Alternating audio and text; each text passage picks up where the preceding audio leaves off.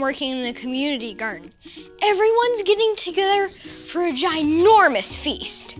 So my mom and I picked a bunch of food from the garden to cook. I can't wait to show you.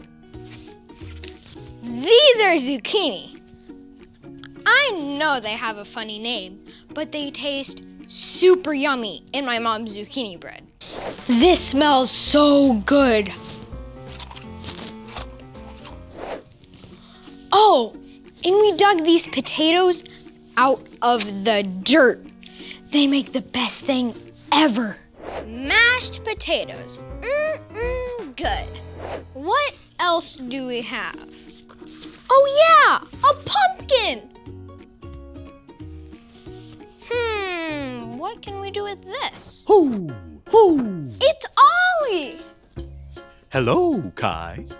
Hoo, hoo. Cooking up a feast, are you? We sure are. We're going to turn these veggies into the yummiest food ever. Eating good food is great. It's true. I have a story about a different meal for you. Listen to this.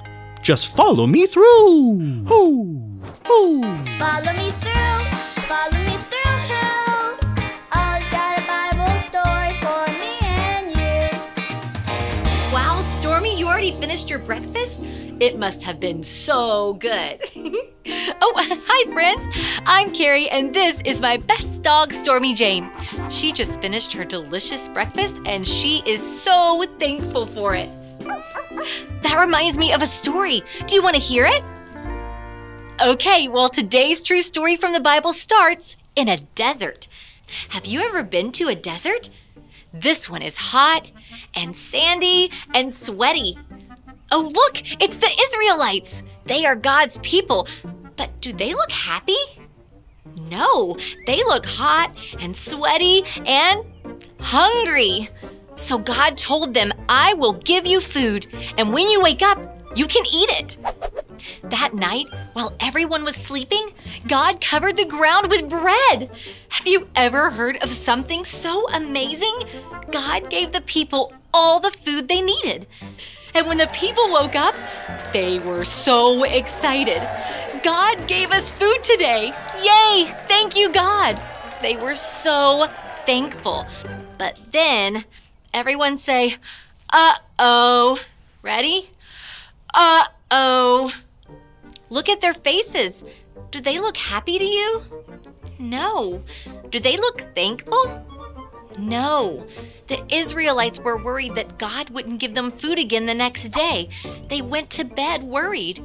But when they woke up, there was bread on the ground again. Yay! God gave us food today. Thank you, God, they said. Surely they'll stay thankful now, right? Uh-oh, not again. They worried until they went to bed. But every morning they woke up to more bread. Day after day this happened, over and over, until finally the Israelites stopped worrying. They knew that they could trust God to give them what they needed each day, and they were thankful. But what about us? Can God give us what we need each day? Yes, so we can be thankful. Thankful when it's pizza day, or rice day, or Taco Tuesday, because we can thank God for everything. Oh, hey there, Ollie. Ollie, tell me, who can you thank for everything? I can thank God for everything. Yes, it's true. Now let's hear it from you. Tell me, who can you thank for everything? I can thank God for everything. That's the truth, friends. You better believe it.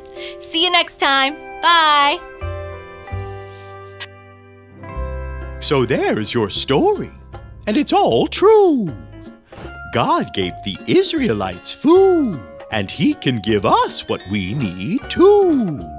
Thanks, Ollie. Goodbye to you. Hoo, hoo. Wow! God gave the Israelites the food they needed, and He can give us what we need too. I think I got the story. Did you get it? If you did, say got it.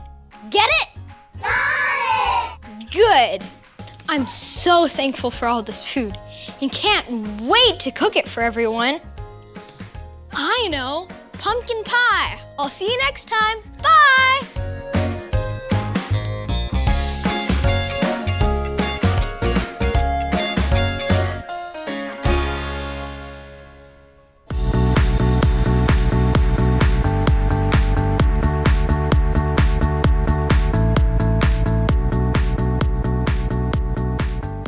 I will give thanks to the Lord with my whole heart.